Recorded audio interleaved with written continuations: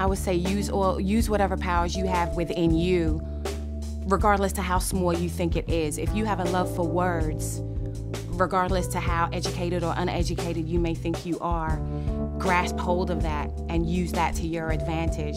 Say something uplifting to yourself, say something uplifting to the next person next to you, and say something that's gonna touch somebody else. I mean, a brother handed out a book tonight of letters that young men wrote to the president. Whether the president gets to see their letters or not, the fact of the matter is they wrote that. They put their heart into it, they put their soul into it. Good grammar, bad grammar, didn't matter, they did it.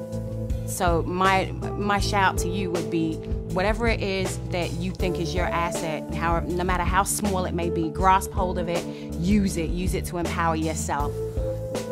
There's always a choice. Even in the darkest cave, there's always a choice to become a victim of something or to rise above it.